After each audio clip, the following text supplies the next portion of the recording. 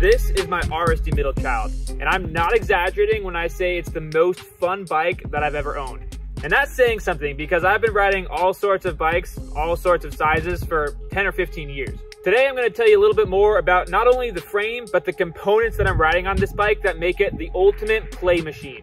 If Strava times and enduro results are the things that get you motivated to go out on a ride, then you might want to skip past this video. But if you're all about going out there, having a ton of fun, and as I like to say, turning the trail into the skate park, then stick around and I'm going to tell you what I've done to this thing to make it feel like a big boy's BMX bike.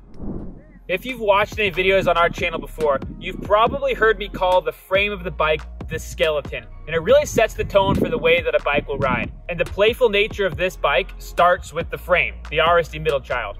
I ride a size large frame, and at 6'1", most people would probably call that downsizing. This frame here has a 465 millimeter reach, a 440 millimeter seat tube. That's really on the short end, and I love that about this bike. Speaking of short, it's got 415 to 430 millimeter chain stays. I've ridden it in a lot of different settings. Right now, it's about 3/4 of the way back. That's how I have it set up to keep my single speed tension, but I'll talk more about that in a little bit. It's also got a relatively high bottom bracket with just 40 mils of bottom bracket drop. Bottom bracket drop is probably one of the most underrated geometry figures. Most people just kind of glance right past it, but it makes just as big of a difference in how poppy your bike is, how easy it is to get that front wheel off the ground, as a short chainstay does. Finally, it's got a 64.5-degree head tube angle, which I think is just about perfect if you want a bike that's still capable on gnarly, chunky, steep trails, but is also going to be a lot of fun on mellower trails or even at a skate park or dirt jump park. Another thing I really appreciate about this frame is just how robust and beefy it is. This is the aluminum model. RSD makes the same frame in chromoly and titanium, and all three of those bikes are super bomb-proof, which gives me the confidence to huck it off stuff that I probably shouldn't be taking a hardtail down. But even the best frame can be ruined by a horrible part spec, so I've been pretty intentional about all the parts that I've put on this bike. Starting at the front of the bike, I've got the Spec spoon bars in a 40 millimeter rise.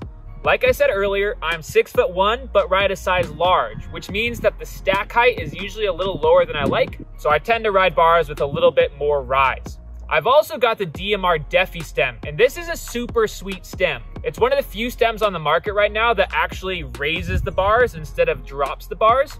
And as you can see by the number of headset spacers I have under there, again, I like having those bars a little higher up, so that was the reason I went with that DMR Defi. Speaking of DMR, I've got some well-loved death grips on here that are probably about ready to be replaced. For braking, I've got the SRAM Guide RE brakes. I believe that all aggressive hardtails should have 4-piston brakes because, let's be real, these things can get out of control pretty quick. Those are mated to 180 mil rotors front and back. Finally, I've got the latest model RockShox Lyric up front, and it's actually a Lyric Select, not the Ultimate. I went ahead and got these custom graphics so it would match my frame. Guess I'm a little vain in that sense, but I really liked how the chrome kind of tied everything together.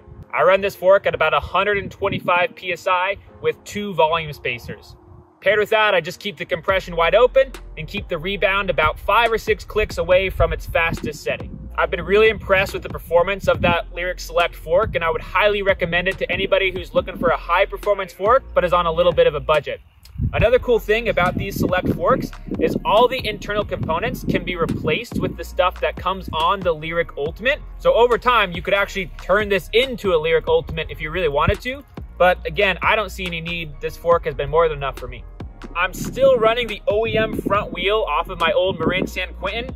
That wheel has just refused to die, so I've refused to replace it. In the back, however, I've got the Raceface Affect R wheel, and that thing's been pretty dialed. I have had a bit of an issue though, where I've had a lot of drag in the cassette. The bearings all seem fine, but there's definitely some kind of sticky drag in there that keeps the cranks from spinning super freely, and that's made doing crank flips and other fun stuff like that a little bit more challenging. So if you have any suggestions on how to get rid of that drag, let me know.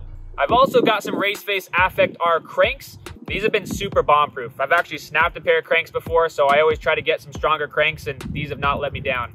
Attached to those cranks are some E13 basic pedals, and I have been extremely surprised by these. I bought them from a local shop because they were the cheapest plastic pedal they had in stock, and I was broke at the time, and they are super grippy. They've got a real nice big platform, and I've been really impressed with how well they've worked. Holding all that together is a race face bottom bracket, which after 6 months of pretty heavy riding has developed 0 creaks, 0 drag, so I'm pretty happy with it.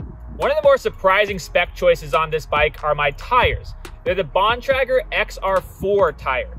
I've only been riding these tires for about 6 months, but they've completely blown me away. I did a full review on them, so if you want to really get into the nitty-gritty on that, you can check that out here. But they've been super strong, they're relatively lightweight, relatively fast rolling, and to be honest, I'm not switching back to the Maxxis DHF DHR2 that I was running before. I will say though that the sidewalls on these XR4 tires are not the most robust. Because of that, I run 30 PSI in the front and in the back, as well as a Tannis tubeless insert in the back. So obviously that's a little bit on the higher side, but it's worked super well for me. I hate getting flats, and I've only gotten one since I put these tires on about 6-9 months ago.